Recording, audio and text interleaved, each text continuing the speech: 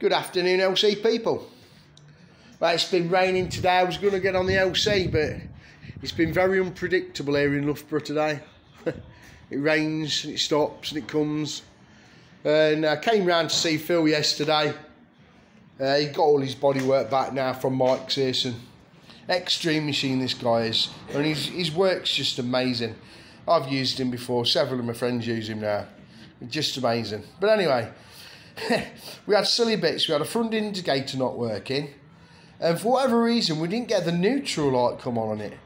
And this was yesterday afternoon. I said to Phil, it didn't matter what we did, the indicator, sometimes it worked, you wiggle the wires and it stopped.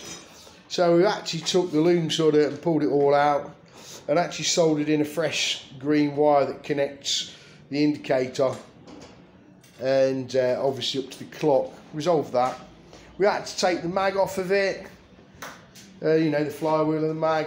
Took the stator off of it and spliced in a new wire for the neutral wire, the blue wire. There was a break in it somewhere, and so we spent a bit of time. Phil's gone and got some fasteners for it. Just waiting on a few bits now. I think he's got one of these rubbers missing, so he's got that to order. What else was it? There's, most of you might know, there's a rubber that goes in there and it's got a brass insert and it's threaded. So when you put this side panel on, obviously then the bolt screws in. It doesn't have the same knobbly bit, plastic bit, like the other side does, so it's a different fitting. So he's got one of them on order. I think something else. He wants to fettle the centre stand because he's not 100% happy with that. So it's just a few little bits really left to do on this bike, but it just looks fantastic. I'm really proud of the work he's done on this.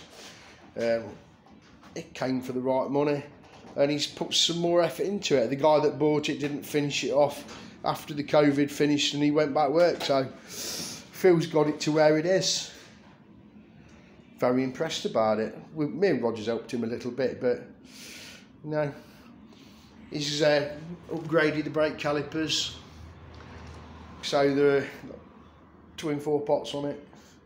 But no, it's a very special bike. I think he's looking forward to getting it MOT. It won't be long now, probably another week. The other bits will come and that'll be it. He'll put his screen on.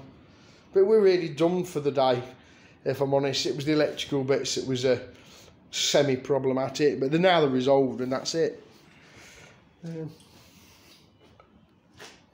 Yeah, you'll be seeing it about, I have no doubt. See it, Phil will see how he likes it.